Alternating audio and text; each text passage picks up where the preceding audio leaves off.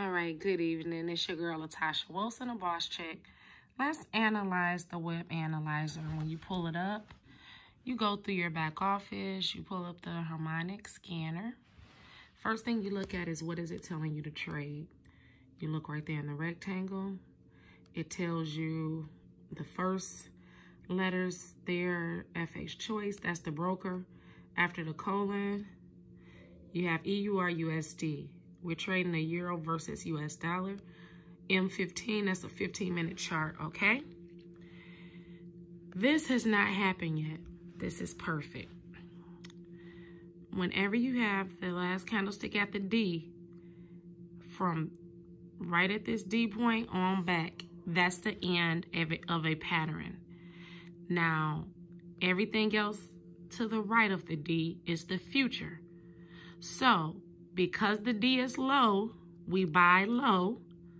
And of course, it's a buy because the entry is below the take profit points. So we want the market to go up.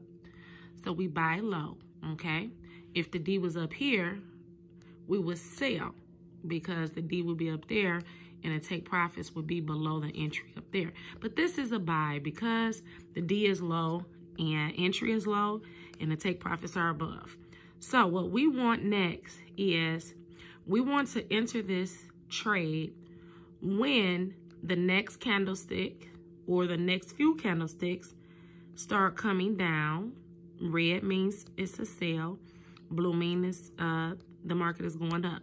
So we want to see some more red candlesticks come down, hit our entry point, and then do what? Go into a buy and go up and hopefully hit either take profit 1, 2, or 3. So this right now, the market, this dotted line shows you where the market currently is. So the market right now is above our entry. This dotted line, it moves up and down as it's creating candlesticks.